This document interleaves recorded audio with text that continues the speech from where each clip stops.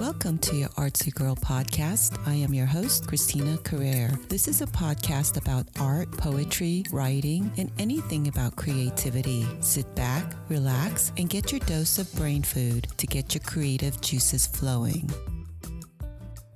Welcome to episode 47. I wanted to close out this year, 2019, with a very special guest.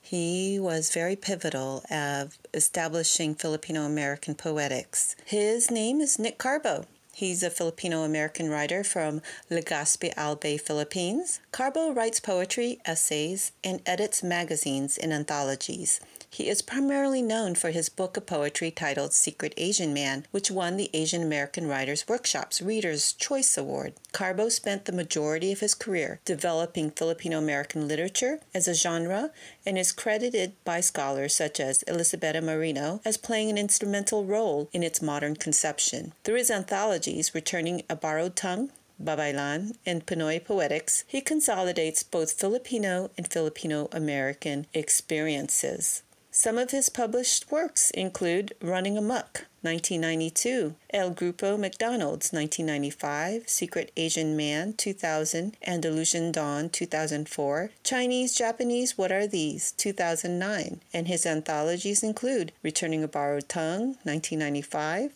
Babaylan, 2000, and Pinoy Poetics, 2004. Everyone, please welcome my next featured guest, Nick Carbó. Hi, Nick. Welcome to the show, and thank you for agreeing to come on to discuss your work and your creative process with me and the audience. Glad to be here. Thank you. I have known you now for quite some time, and just like Eileen Tabios, Barbara Jane Reyes, and Luisa Gloria, you have been one of the main folks promoting Filipino-American poetry and literature. In fact, in my last talk on the panel, Bulasan's Children at the Philam Annual International Filipino-American Writers Festival in San Francisco this past October, I credited you and Eileen Tabios for bringing Filipino-American voices to the forefront since the 90s and early 2000s with Filipino-American anthologies, which you've edited and co-edited. How did these anthologies come about, and what was your objective with them? The anthologies were because when I started off as a poet, going to an MFA program, I didn't see any other Filipino poets or any published out there. And I said, hey, am I going to go into this field where there's nothing? Mm-hmm. I said, well, why don't I just publish other Filipino poets? Why not? Yeah. And they said, the more the merrier, right? Mm-hmm. So I did all this research. I went into, the early internet where there were gopher holes. Right. And remember that. And I went into different libraries and started researching, Filipino poets. And I actually found some, out there that were published early on. Like Jose Garcia Villa, mm-hmm. Enviam Gonzalez, and Bienvenido Santos, and then Carlos Bulusan. I mean, these poets were published like in the 30s, 40s, and 50s, right, in this country, and there used to be a whole bunch of Filipino poets published then, and then suddenly, they waned and they probably died. Yes, they died a lot, and then nothing, and then I said, oh well, I have to resurrect them in a way, mm-hmm. And I said, okay, yeah, let's do an anthology. That's the best way to get marketed, So, how many anthologies did you do? I began with Returning a Borrowed Tongue. Mm-hmm. And that was in 95. Right. Wow, that's a long time ago. I know. Like 20, 30 years ago. It was like, mm-hmm. wow. And then I the second one I did was Babaylan. Yeah. That was the one, Filipino writers. That's the one where you showed up. Yes. Yeah. See, I published you there. Okay. So let me backtrack because I swear to goodness, you didn't just only you, publish, Filipino American writers, but in the earlier days, you actually reached out to them. In fact, you saw what happened was, I remember you saw one of my poems in some obscure online magazine, and the editor contacted me and said that you wanted to reach out to me, and hence, lo and behold, then, you asked me to submit to the anthology, which I was so moved because I just, started off writing poetry then. And what you did was really pivotal, I think, for Filipino-American writers and poets. It was almost like bumping around in the dark, I was just like, okay, I'm trying to find my voice. I didn't have anyone to really identify with. So when I was sat on that panel this past October, and they were talking about, the younger generation talking about, oh, there's so many, it's so great to see. Now we're just, a whole slew of Filipino-American writers and poets. And that's when I said, yeah, I had mentioned you and Eileen because there was a wave in the 70s also, I believe. Yeah. The Bay Area poets, yeah. Right, They were, right. Yeah. Then it got resurrected again in the 90s, attributed to you and, of course, Eileen. I made mention that it's because of, you and Eileen and others who have brought us all into a collective. That was the major movement. I think that was integral. You know what helped? What's that? Because before that, my first anthology, Returning in Barrack Tongue, I actually wrote people letters. I mean, in snail mail. So I had to write to the Philippines and wait back, Wow.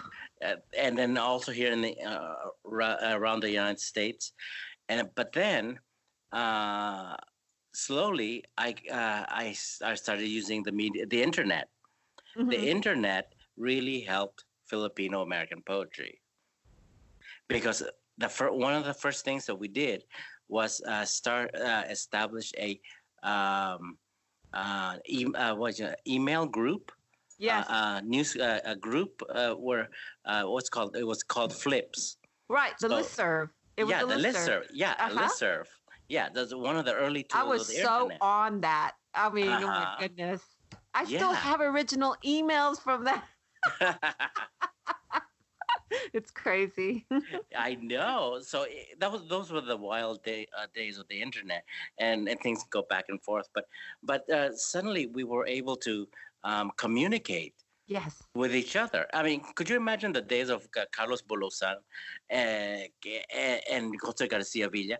They didn't really write to each other, right? So they were alone. Yeah. They did it alone practically.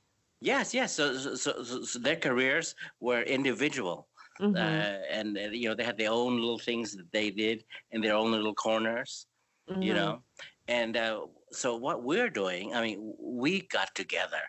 The listserv was done with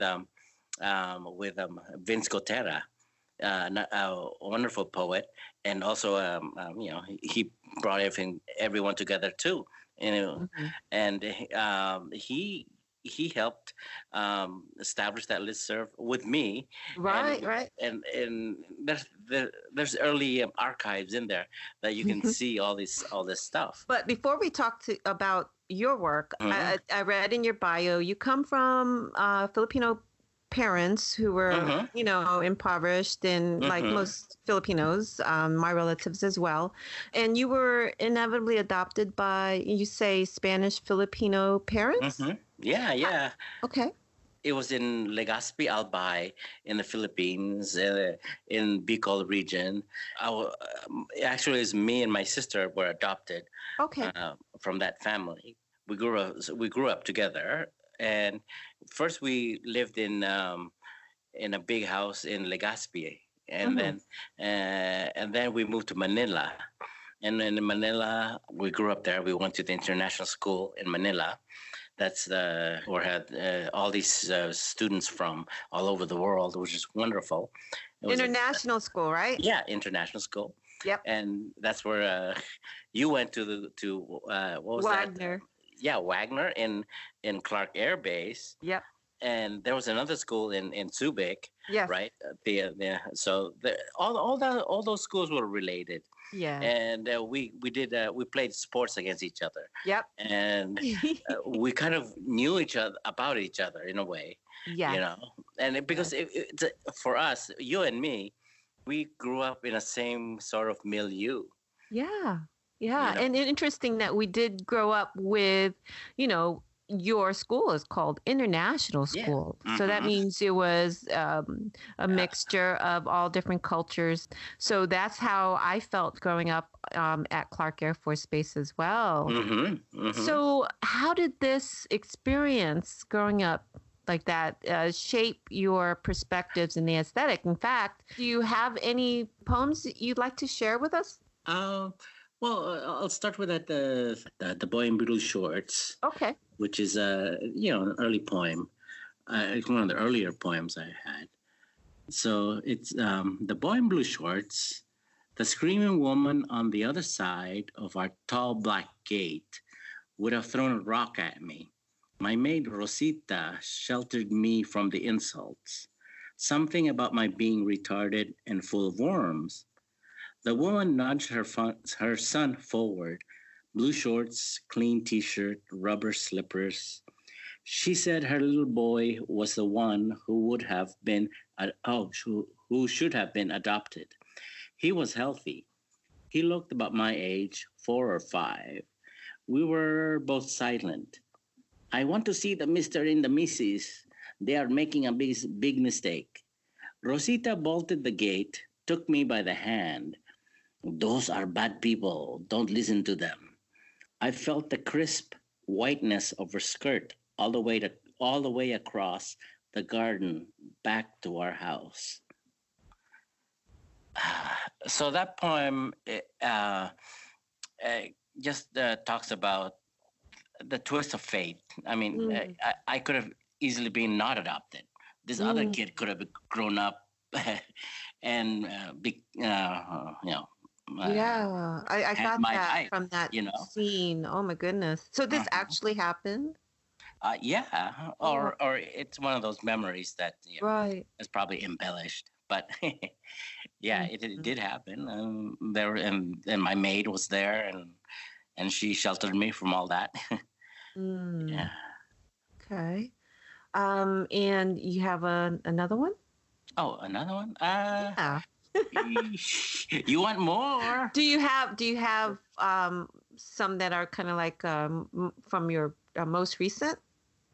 More recent? Yeah. Let me read you the directions to my imaginary childhood, and that's related to my childhood, but also that's the one that was scrolled on a big screen on during that YouTube YouTube. Yes. Okay. Wait. By Bono. Before you get into that, I do want to make mention that your poem and I believe Bino Riolio's poems have been selected. Go ahead and explain to us what happened here. Yeah. So I suddenly get this email from my publisher saying, "Oh, YouTube want to use one of your poems," and then I said, "Oh, wow, okay." And then I got in contact with them, and they wanted to use one of my poems, and they wanted to. They've been scrolling poems on the screen just before the concert started, so keep people busy. Okay. So well, that's a novel idea, actually. Yeah, spread poetry. Why not? Yeah. So they found your work online or in a publication in your book. I don't know. I things like these, mysteries. You don't know how they happen, but wow. Like. So this is the poem that they asked you to show. Yeah. Yeah. Okay, and when is the concert going to be? Oh no, the concert was December. Oh, it passed. Yeah, it happened already. Okay. Yeah, so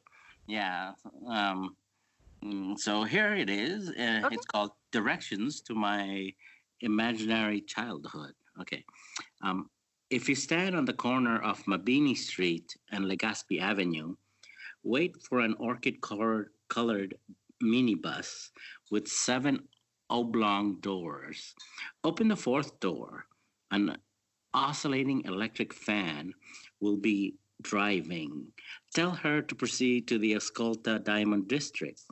You will pass Manning Viray's bar, La Isla de los Ladrones bookshop, the Frederick Funston fish sauce factory. And as you turn left on the Calle de los Recuerdos, you will see Breton, Bataille, and Camus seated around a card table playing abecedarian dominoes. Roll down your window and ask them if Mr. Florante and Miss Laura are home. If the answer is yes, then proceed to Noli Me Tangere Park and wait for a nun named Maria Clara. Maria Clara. If the answer is Je ne sais pas, then turn right into the parking lot of Sicatuna's supermarket to buy a basket full of lanzones fruit. Then get back to Calle de los Recuerdos until you reach the part that's lined with tungsten red tuan tama trees. On the right will be a house with an acknowledgments page and an index.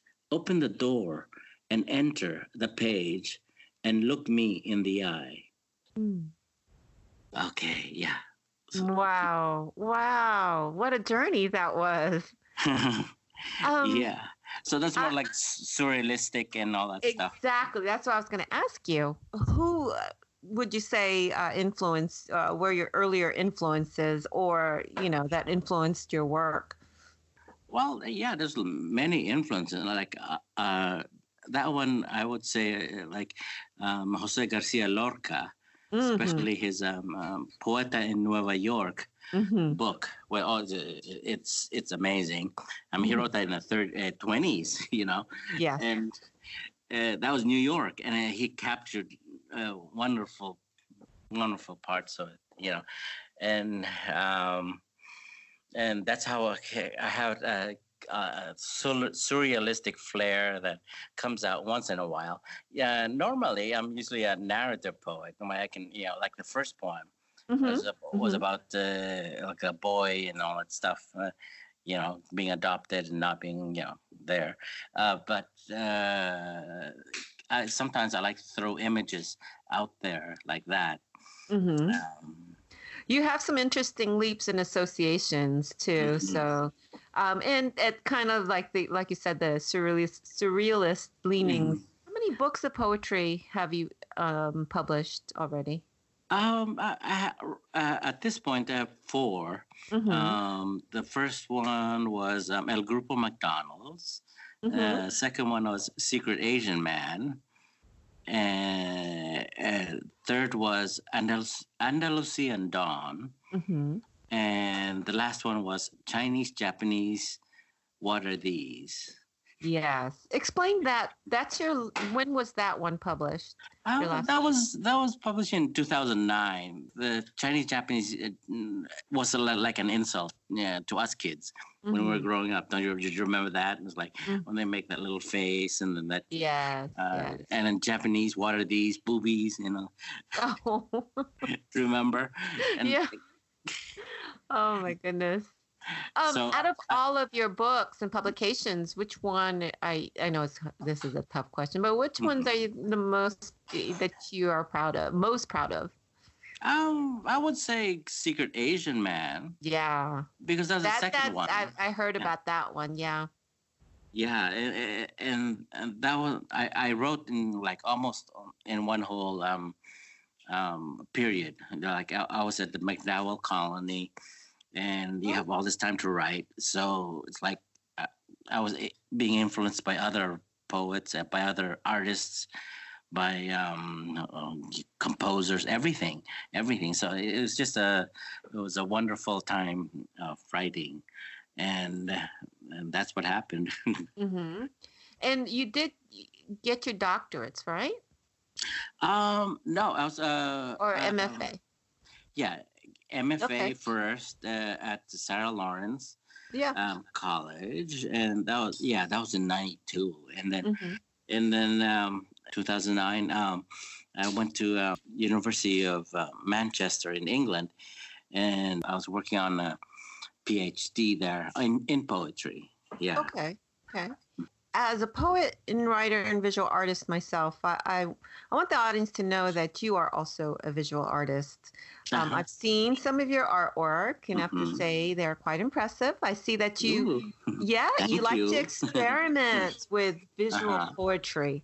How did you feel drawn to explore these art forms? How did you discover it? Well, in poetry, we have something called ekphrastic poetry, right? Mm-hmm. Mm-hmm. Poetry that um, writes that's about painting, certain paintings or certain artwork, and it tries to sometimes imitate what that painting is all about, right? Mm-hmm. I said, forget that. Like, why not throw paint on the on the canvas, Mm-hmm. and and and explore color, color as metaphor. Right. Isn't that wonderful? I mean, and also like text on a painting on the canvas, Right. uh, and not just the text, but also just individual letters and how that looks, Right. and from that you can write poems from little things like that. I mean, it's not just a mixture of the both text and visual. It's an amalgamation. Let's say it's a tornado. It's Mm-hmm. a tornado of art and poetry together that gets mixed up and throws and it's thrown out. So, and well, of course, you are also one of the. I've seen your artwork too, and it's very impressive too. Well, thank So, you. I like, I like all the.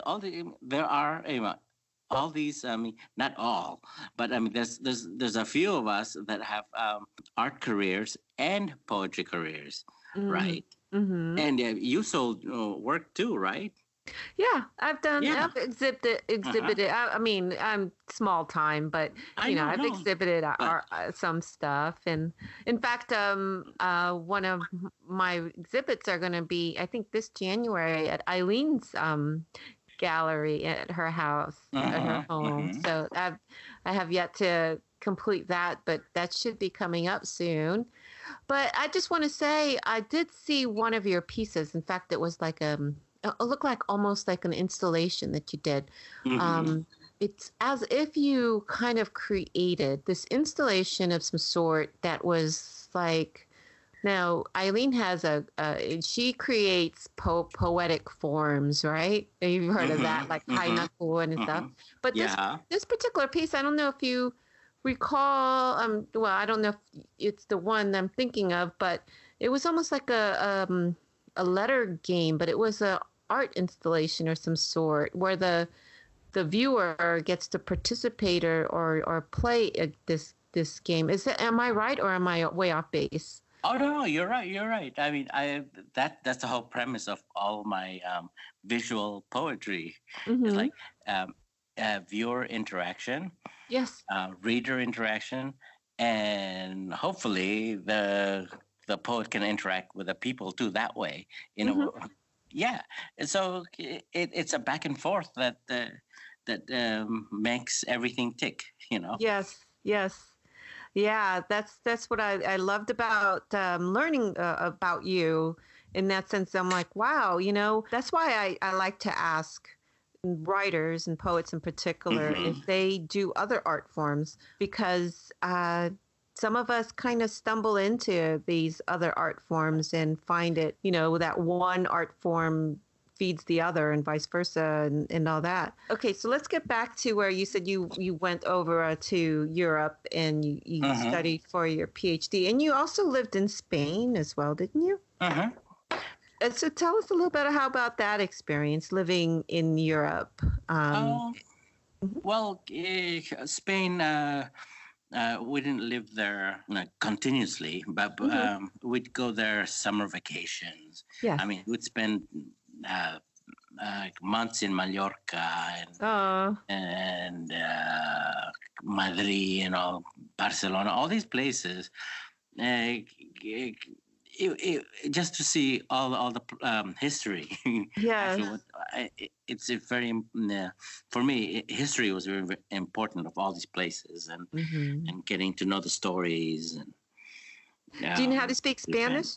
Oh yes. Hablo español. No muchas veces, pero cuando puedo. I know when I can. I can speak Spanish. And well, actually, I have a Spanish passport. I travel with an EU passport, so I can go to all these other countries too.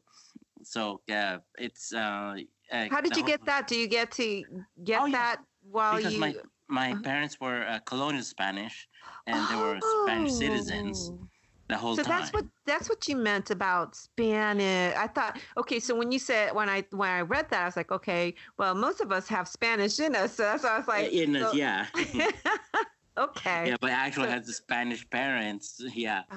Okay. Yeah. So well, that's where the connection is then. Yeah. Interesting. So when did you come to the States then? I actually, we've been coming for summer vacation, but I came fully for college. I came to the States 1984 to Bennington College. So that was in Vermont, and I went to see snow. That's cool. And it had like 8-to-1 female to male ratio. I said, why not? That's where you studied poetry, or was that your undergrad? I was exposed to poetry and visual art and music. Well, that's great liberal arts. Everything, college. Yeah. Real progressive liberal arts college. Yeah. And then that's when you decided to pursue poetry more in depth and get your. In a way, yeah. Okay. Because I was, so much happening, Yeah. Now, when you decided to do the Filipino-American Writers Anthology, were you basically felt like you couldn't find others that were doing the same thing, other Filipino-American writers also? Oh no. Well, actually, there was another anthology that was just published, Brown River, White Ocean by Luis Francia. Yeah. And that was another one that's inspired me. Also said, I have to do a more contemporary Filipino poetry. That's why I chose people like you, early growing up. Younger poets. What he had was established historical Filipino poets. And then also some contemporary, but mostly historical. So what I did was like trying to get all these contemporary, who were writing then, now. Right. Well, I'm so glad you reached out to me because I don't know. I don't. It's one of those opportunities. It definitely fueled me into like continuing on with poetry. So that I thank you for. And that's what poets are supposed to do. Help each other, inspire. And why are you doing your podcast? Well, I'm paying it forward because great people like you have helped us along the way too. So, but before you go, I'd like to ask, what are your future goals? Keep writing poetry. Are you working on a collection right now? Or?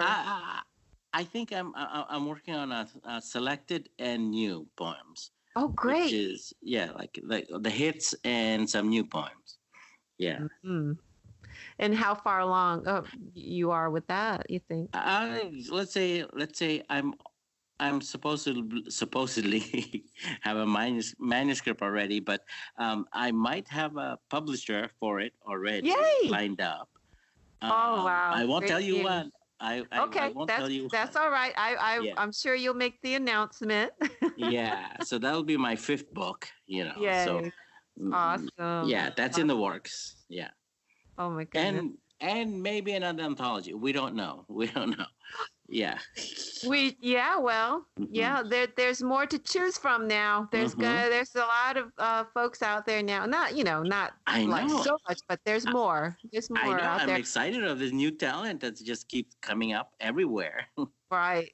Yeah. Well, Nick, once again, I'd like to thank you so much for being my featured guest today, and along with everyone I've interviewed so far. I hope to see you in person one day. Yeah. And I'd like to thank you once again for doing all you've done in support for Filipino-American poetics. Well, thank you.